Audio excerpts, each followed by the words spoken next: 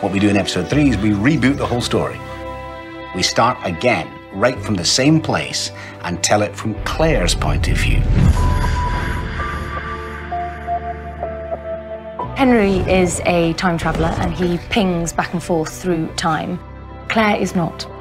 So she carries on living her regular life in a kind of logical order. It is her perspective on what it is to live with and love a man who is a time traveller and how that then impacts her life and her marriage with him. Here's what's gonna happen. I'm gonna disappear. When will I see you again? Soon, 6 days.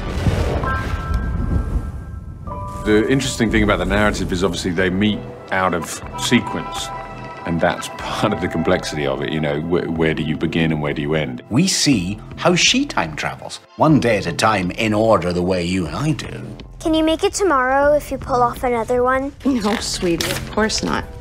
What's it for then?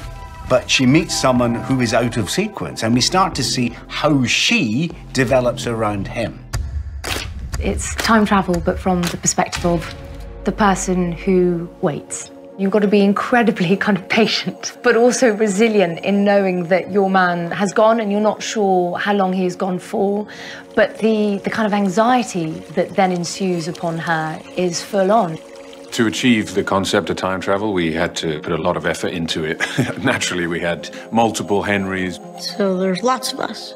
Yeah. There was the one with the dark hair. There was the older Henry with the graying hair.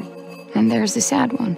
We needed several Claires. Very little Claire is, about 6 to 8. Then we have what we call tween Claire, who's about 12. Henry! It was important to me that the young actors playing Claire, they had to have that quality of the essence of who Claire was. Strong, vibrant, sensitive. I most enjoyed playing the 16-year-old version. The clothes that I had to wear, but then also the kind of long, straggly hair. It was fun. It was kind of like playing again. You say it's a magical time, childhood. But people's memories are so selective. The makeup and the prosthetics for when I turned 70 was wild. Like I had like an additional piece of flesh here and I was like, oh, that's so strange.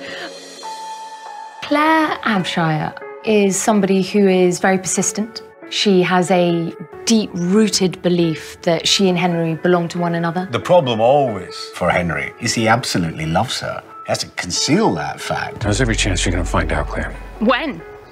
We're in the future? He needs to make sure that she knows that they're not together in the future because she needs to live. We see her go from a child Hey, Claire. to an awakening woman and all those things. What are we looking at? The pool. The pool of men. The reason young people have parties, they are trying to meet each other and experiment with that extraordinary thing of falling in love with people, having relationships. Jason's filled out a bit. All that's going on with her. I'm gonna go dip my toe in the pool. It's a hazardous world, as she horribly finds out. Jason seems charming but ends up actually raping her. I need you to kill him. Her desire for Henry to kill Jason, that is her, once again, running into the safety of his arms. She actually never tells Henry, but they confront him. Henry never knew the truth. So when I was with Henry, it stopped being true. When he just gets the whiff of the idea that this guy might have hurt Claire, then he'll just kill him. What are you gonna do to me? Not sure. But then, it's wonderfully good news, wonderfully badly timed. Who are you? I'm her fucking husband! Finally, we see her learn that her imaginary friend is her future husband. The reveal is one of the most important moments in the show, because it's complicated.